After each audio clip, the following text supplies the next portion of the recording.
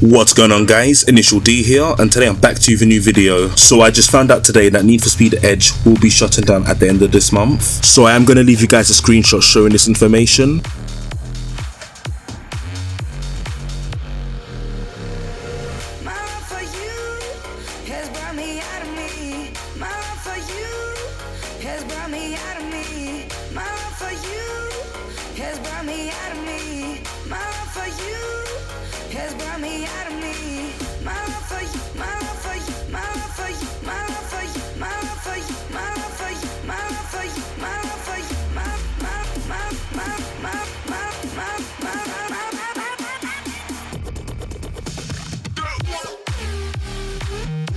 There is one possible reason to why Need for Speed Edge is shutting down, and this is due to a game called Kart Rider, which is published by the same company which are known as Nexon. Due to this game being cancelled at the end of this month, it is now officially the end of Need for Speed MMOs, after Need for Speed World being the first game to shut down. I do see this game being revived in the future, similar to how Need for Speed World is now being restored by modders. So my final words of this news, what I do feel Need for Speed needs to do is to regain its identity. I am hoping that 2019 actually gets it right for the sake of the series. So I'm going to be peacing out of here guys. Thank you very much for watching. Take care. Have a good one.